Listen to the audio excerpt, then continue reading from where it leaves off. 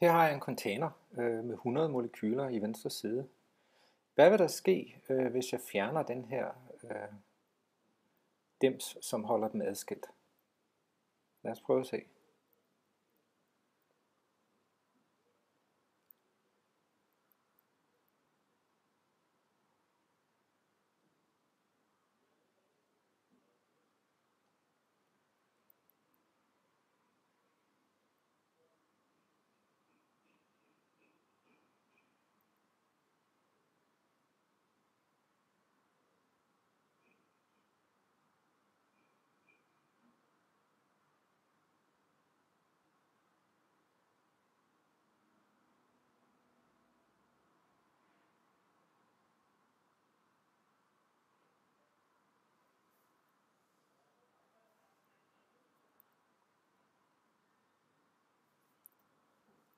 Det der selvfølgelig sker, det er, at gassen ekspanderer, sådan at begge beholdere er fyldt.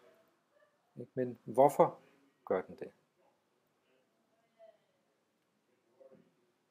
Så lad os prøve at se på et simplere eksempel. Så her har vi to partikler, men ellers er setupet det samme. Ikke? To i venstre side. Og nu fjerner jeg så den separate der, og ja, gassen, kan man sige, ekspanderer og fylder begge beholdere, men kun det meste af tiden. Vi kommer tit tilbage til starttilstanden. Hvorfor det? Hvad er der anderledes her? Så lad os se på sandsynligheden. Hvad er sandsynligheden for de her tilstande?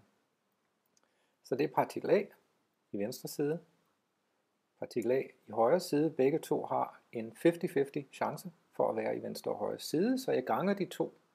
Det vil sige, sandsynligheden for den her tilstand er en fjerdedel.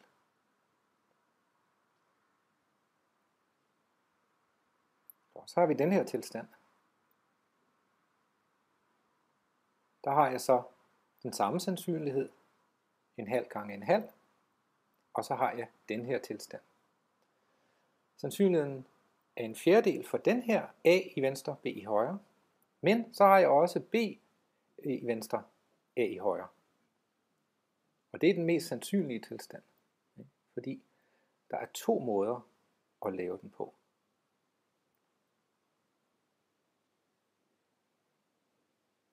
Det er altså tre partikler.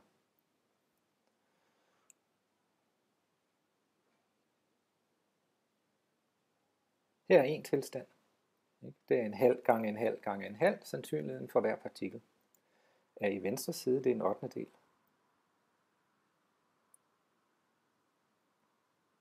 Så har jeg den her tilstand.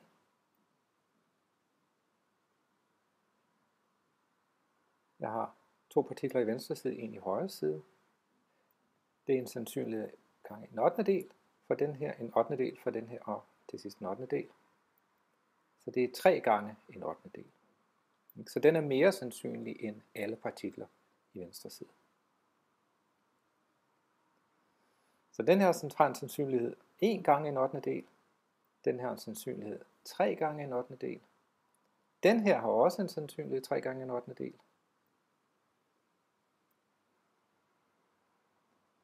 Den her har sandsynlighed 1 gange en 8. del.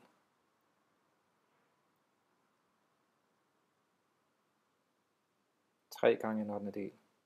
3 gange en 8. del. Så sandsynligheden, hvor gassen er fordelt over to beholdere, er mere sandsynlig nu, end hvor alle partikler er i en beholder. Men det sker dog stadigvæk en 8. del af tiden. Så det er kaldet multipliciteten eller vægten. Den mest sandsynlige tilstand har den største multiplicitet, og det vil sige den største entropi.